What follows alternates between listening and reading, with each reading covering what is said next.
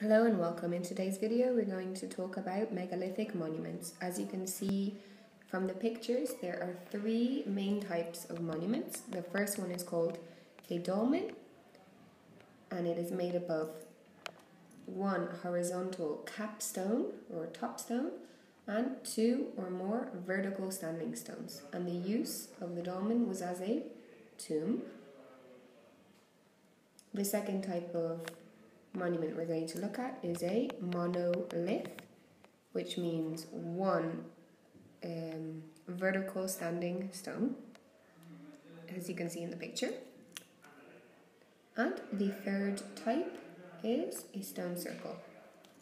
The most famous example of which is found in England in Wiltshire. It's called Stonehenge. These monuments had different uses. Some of the things we think they were used for is, well, the dolmen we know was used as a tomb. The monolith we think could just be as a sculpture, piece of sculpture, or as a monument just because it's pretty, but also perhaps as a type of clock, because when the sun shines against the stone, it casts a shadow, and from the shadow you could perhaps tell the time of day. And the third type has many different possible functions. It could possibly be used as a religious setting, to have mass or a ceremony or ritual sacrifice. It could also be some type of clock. It could also be some type of calendar, depending on where the sun shone between the stones. It would tell them the change in the seasons or when the longest or shortest day of the year was. These monuments were built all over the world from between the approximate time periods 8000 BC until 2000 BC. So they were built during the Stone Age, but also in the Metal Age. They are a common feature of the Metal Age. When you think of the Metal Age, you think of megalithic monuments. Finally, let's think of some possible thinking questions for the exam. For example, why do you think our ancestors erected these monuments?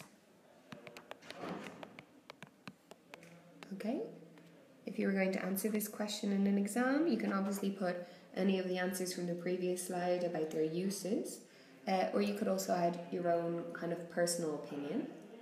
Another interesting thing for us to think about, or that could be in a test situation, would be these monuments were obviously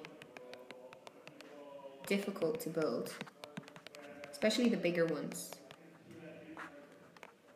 So why do you think they went to so much trouble to build them? Let me explain a little bit better. For example, if we talk about Stonehenge, hopefully you remember what that is.